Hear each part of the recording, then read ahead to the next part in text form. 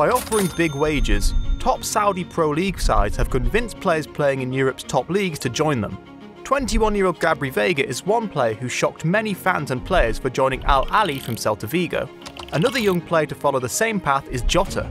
Okay, not Diogo Jota, but Joao Pedro Neves Filipe, the Portuguese prodigy whose football journey has seen him move from Benfica's youth academy to Celtic and now to Al Ittihad in Saudi Arabia. But why did he make the surprising move? Is it a good or bad transfer? And will he regret the move? In this video, we'll be previewing the career of Portuguese prodigy Jota and his transfer to the Saudi Pro League. When you score, make a sing. Jota on the wing, Jota on the wing. Every time you're on the goal, it's gonna be a goal. A superstar from Portugal. When you score, make a sing. Jota on the wing, Jota on the wing. Every time you're on the ball, we know it's gonna be a goal. A superstar from Portugal. Born on the 29th of March 1999 in Lisbon, Joao Pedro Neves Filipe, more known as Jota's footballing roots can be traced back to Gimnasio de Correios before he found his way to Benfica's youth ranks in 2007. His rise through the ranks was steady, with notable moments like winning the 2017-18 Campeonato Nacional de Juniores and contributing to Benfica's run to the final of the 2016-17 UEFA Youth League. He impressed in the Benfica's B team, and in early 2018, he was promoted to Benfica's first team, alongside 3 other Benfica B players. However, the young winger faced hurdles in making a consistent impact in Benfica's first team. Despite glimpses of promise, he struggled to secure regular playing time, and after failing to impress manager Bruno Lage, Jota was used very few times and found limited first team minutes, scoring only 2 goals in the 2019-20 season, both in the Portuguese League Cup. He soon found himself loaned out to Real Valladolid in La Liga for the 2020-2021 season. He made his debut over a month later as he came on as a 77th minute substitute for Oscar Plano and scored the final goal of a 3-1 win at Granada. But he added no more goals in 17 games for the rest of the season, which saw the team relegated. Jota's fortunes took a turn when he joined Celtic on loan for the 2021-22 season, bringing a fresh wave of excitement to the Scottish Premiership. The winger's performances quickly caught the eye, earning him the SPFL's Player of the Month for October and November. He was out injured with a hamstring injury for a short period mid-season, but on his return after the turn of the year, his contribution, at least on paper, dipped, with the stats indicating that he was underperforming in goals and assists. But his contributions, including a memorable Old Firm derby goal, played a big role in Celtic's Scottish Premiership win that season. Celtic's move to sign Jota on loan at the end of the 2021 summer transfer window, with a £6.5 million option to buy, turned out to be a significant boost for the squad, especially following crucial departures from the team. Jota was another in the long line of next young big things in Europe who had fallen way short. There had been genuine big money interest in him in recent years from mega clubs, notably Real Madrid, but he was now far off those expectations and needed a reboot, hence his loan move to Celtic, and the club provided the platform for his revival under new manager Ange Postecoglou. A pacey and tricky winger, Jota quickly became a fan favourite with his dazzling performances.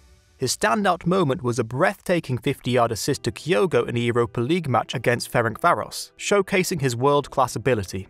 The debate around Jota's consistency in big games surfaced, with some questioning if he was more than just flair and if he could deliver consistently. However, as the season progressed, he silenced the sceptics with excellent performances, contributing significantly to Celtic's league title win.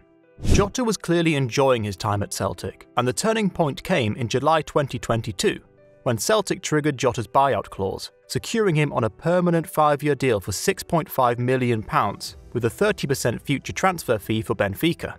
Jota's second season kicked off impressively, with notable achievements, including a hat-trick of assists against Ross County and a memorable chip against Rangers. Jota's permanent signing delighted Celtic fans, and he continued to shine with his jinking runs, crosses, and stunning goals. His iconic clenched fist salute became a social media sensation. Off the field, Jota's connection with the fans was evident, contributing to the team's domestic treble success that season. But despite his popularity, a shocking twist occurred in June 2023 when Jota was linked with a move to the Saudi League due to a lucrative offer of £10 million tax-free annually and an estimated transfer fee of £25 million. This unexpected departure dealt a blow to Celtic, still reeling from the loss of manager Postecoglou. Not everyone was thrilled with Jota's decision, with ex-Celt Chris Sutton expressing disappointment. Jota's farewell video on social media reflected his gratitude and emotional connection with the Celtic supporters, acknowledging the incredible journey he experienced during his time at the club. The abrupt end to this memorable chapter left fans with mixed emotions, appreciating the joy Jota brought to Celtic while lamenting his departure. Jota made the surprising move to Al Ittihad in the Saudi Pro League in July 2023. The transfer fee of £25 million marked a record for Al Ittihad and highlighted the financial pull and ambition of the Saudi league. Jota joined the likes of Karim Benzema and N'Golo Kante in a squad that represented a massive investment by the Public Investment Fund, the PIF, into Saudi football. The departure of Jota from Celtic left a void in the Scottish club, with fans and pundits expressing mixed emotions. The suddenness of the move, coupled with the staggering figures involved, raised eyebrows and prompted discussions about the shifting dynamics in global football. Jota's impact in Saudi Arabia was almost instantaneous, with the Portuguese winger scoring on his debut for Al Ittihad in a 3-0 win against Al Wahda. The move to the Saudi Pro League opened a new chapter in Jota's career, presenting a unique challenge compared to his experiences in Europe.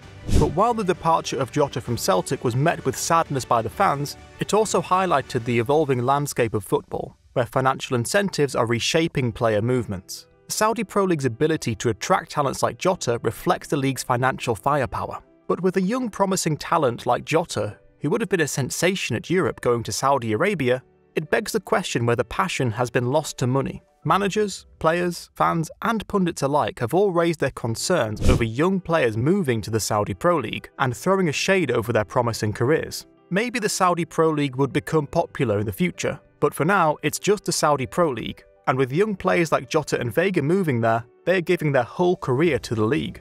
As Jota continues his journey in Saudi Arabia, the football world will be keenly watching to see how the young Portuguese talent plays and if it was a good move or a mistake.